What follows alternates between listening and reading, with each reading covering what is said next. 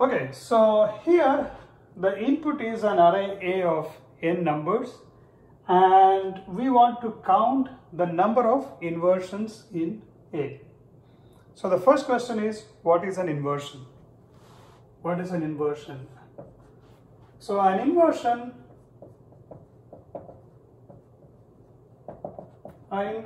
is a pair of positions. So these are positions I, j, such that, of course, I want I and j to be in between 1 and n, and j comes after I, such that 1 less than or equal to I, strictly less than j, strictly less than or equal to n, and A of I is strictly greater than A of j. Okay, so this means I'm looking for two positions, okay, or I'm looking for two numbers in this array such that the first number is strictly larger than the second number, which means that pair is out of order with respect to sorting. Okay, and that is called an inversion, and I want to essentially count the total number of inversions. So if I take this example, here if you see, let's take the first pair, 5 and 3. So 5 and 3 is definitely an inversion because the second number is smaller than the first number. Ideally, we would like to have these numbers in the sorted order, but some of these pairs are messed up. So I'm essentially counting the number of messed up pairs. So this is an inversion. 5 and 6 is fine, right? It's not an inversion. However, 5 and 4 is an inversion. 5 and 1 is an inversion. 5 and 8 is not an inversion. 5 and 2 is an inversion. 5 and 7 is not an inversion. So essentially, the number of pairs or the number of inversions with the first element being 5 is equal to the number of elements coming after 5 such that they are smaller than 5. Okay, so all the numbers which are smaller than 5, right, 3, 4, 1, 2, which are after 5 will make an inversion with 5. So there are going to be how many? 1, 2, 3, 4 inversions. There are 4 inversions in this array with the first element being 5. Now how about for 3? So there are two numbers which are smaller than 3, like 1 and 2. So 3 will make an inversion with 3, 1, and 3, 2 will make an inversion. So there are two inversions. For 6, there is 4, 1, 2. Right? There will be 3 inversions with 6 being the first element. When it is 4, there are 2. When it is 5, when it is 1, there is nothing. When it is 8, there is 2. When it is 2, there is nothing. 7, there is nothing. Okay? It's correct, right? So with 5, you are going to have the number of elements smaller than 5 is 4. This is 2. 6 has 3. 4 has 2. 1 has nothing. 8 has 2. 2 has nothing. 7 has nothing. Okay, so this is correct. And what is the total number of inversions in this array? That is 4 plus 2 plus 3 plus 2 plus 2, which is 6 plus 3, 9, 11, 13. So the number of inversions in this array is 13. Okay, so whatever we did now was kind of like a naive way of computing. Essentially, we compared all pairs. So the naive solution is going to cost us big of n squared, right? We can solve it trivially, but we are looking for something faster, and what we're going to see in this lecture is an big O of n log n time solution using the divide and conquer strategy. Alright, so let's go ahead and see how we're going to do this. Alright, so the first step is this.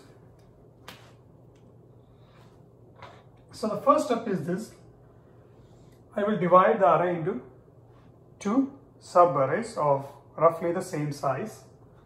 Roughly the same size means roughly n over 2 on this side and n over 2 on this side. Let me call this left sub-array as A left and this is A right. Okay? So clearly one thing I can say is this. Number of inversions in A, okay, I'm going to use a number n, capital N, to denote it, is same as number of inversions in A left, let me call it as NL, NL, plus number of inversions in A right, let me call it as N right, plus, right, number of inversions in left, number of inversions in right, and what is left? There could be inversions where the first position is on the right side and the second position, J, is on the left side. Number of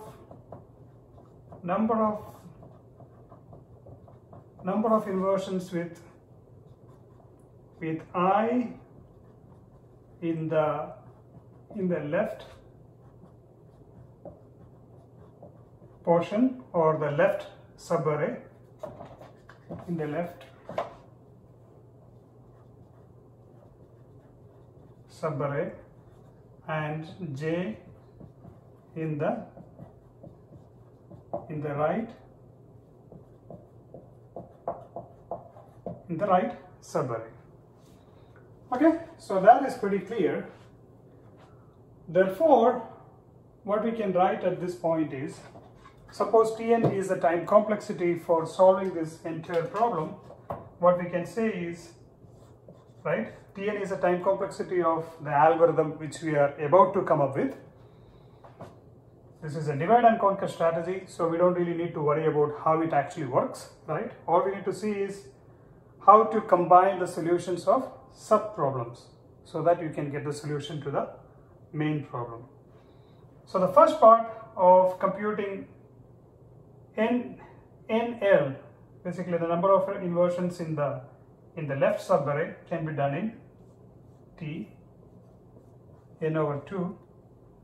Similarly, the number of inversions in the right subarray can be computed in Tn over 2 time again, so total Tn over 2. And now we need a mechanism to solve the third portion, right? We need a mechanism to solve the third portion, and I'm going to say that I can actually do this in big O of n time.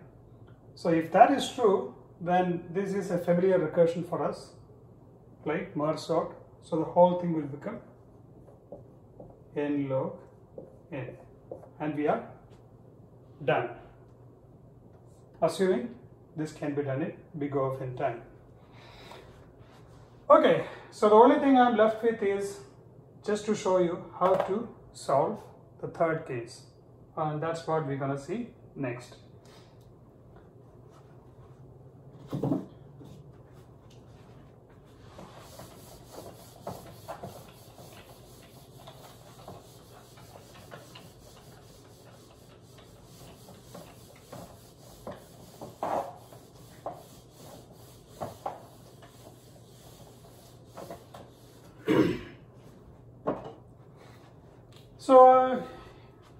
So if you look here, what I really want is this. For each number on the left side, right? For each number on the left side, I essentially want to quickly count how many numbers are there on the right side which are smaller than that, right?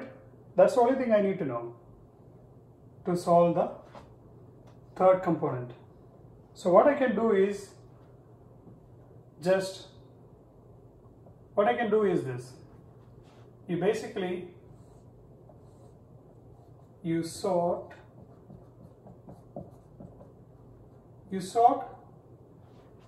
the right subarray AR. You just sort it and maintain it, right? So if it is this example, then this will be 1, 2, 7, 8. Just sort it and keep it. Then what you do is you take each element, right? Like for example, like 5, and I want to see how many elements are there in this array which are smaller than 5. What I can do is I can binary search for 5, and immediately I will get how many numbers are there which are smaller than 5, right? So that solves the issue, right? So how much time this will take?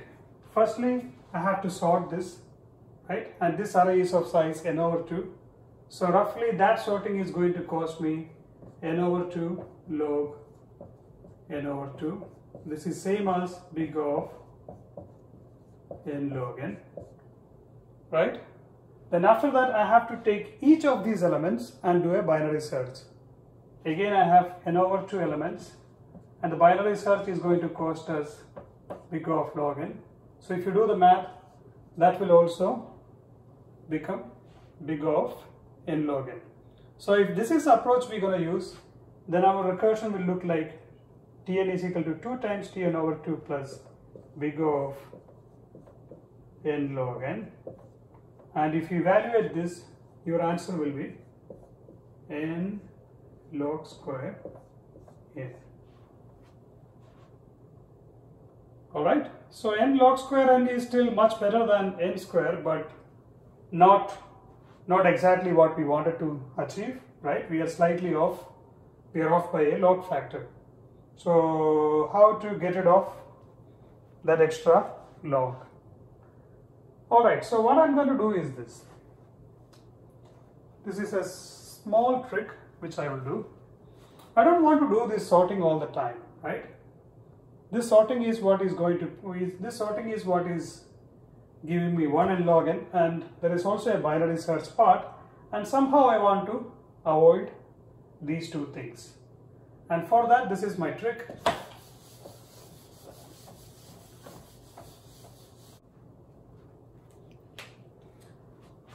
Previously I defined Tn as the time for solving the counting problem. So what I'm going to do is I'm going to define Tn slightly differently. So I will define Tn as the time for counting inversion plus sorting. I just added an extra sorting. Okay. So what happens now? Now what happens is after I solve these sub problems, I will get I'll get 4 things. One is I'll get these values, the number of inversions in the left subarray, NL in the right subarray, and I will also get this thing which is nothing but sorted AL and sorted AR, right? So when I move to the next recursion, I should compute the total number of inversions, which is A is equal to n left plus n right plus something extra because of the third component that I need to figure out. And I should also populate the complete sorted array, right? Which is an easy thing for me, because if I have the sorted A and sorted B, sorted left subarray and sorted right subarray, I can easily merge them in big O of n time. So this part is simply big O of n time. This is still good with me. And how am I going to get this portion? For this, I'm going to use the following trick. Alright, so now that I have the sorted left subarray and the sorted right subarray, so let me just use this example, which is 5, this is 3, 4, 5, 6, and 1, 2, 7, 8. Okay, so both of these are sorted now. A left, AR, but in the sorted order. What I really want to find out is for each number, I want to see how many numbers are there in the other array which are lesser than myself, right? So I'm going to do a small trick. I will get the complete merged array, right? I'll merge these two arrays and I'll get the complete sorted list, which will be 1, 2, 3, 4, 5, 6, 7, 8, right? 1, 2, 3, 4, 5, 6, 7, 8. And along with these numbers, I will try to maintain an additional information that from which array it came from. For example, 1 came from the right subarray, 2 came from the right subarray, whereas 3 is from the left, 4 is from the left, 5 is from the left, 6 is from right, 6 is also from left, 7 is from right, and 8 is from right. Alright? Good. So now if you look at our original problem, what we really want to do is what? For each number in the left subarray, I want to know how many elements are there in the right subarray which are smaller than itself. To solve this, what I can do is a very simple trick. I will scan the array from left to right. And each time I will maintain a counter. Which is the number of entries from R. Okay? Each time I will maintain a counter which is a number of entries from R. So in the first case, the number of entries from R until this point is 1. The number of entries from R until this point is 2. Here it is still 2. Here it is still 2. Here it is still 2. Here it is still 2. Here it is 3. And here it is 3. Alright?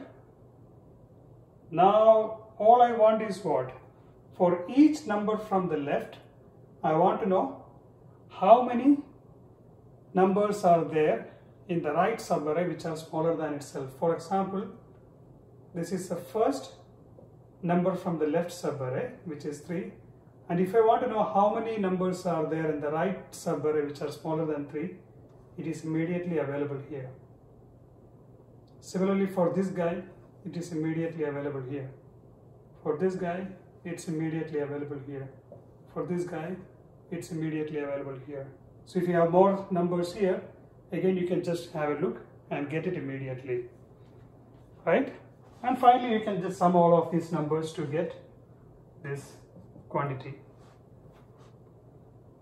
Good. And if you look at this carefully, how much time we have spent, because both of this we got from the previous recursion. All we did was a merging big O of n time with this additional information, left right information. So all of these things can be done in big O of n time. Therefore, the recursion will stay the same, right? Which is exactly like the merge sort. Therefore, the final complexity is big O of n log n.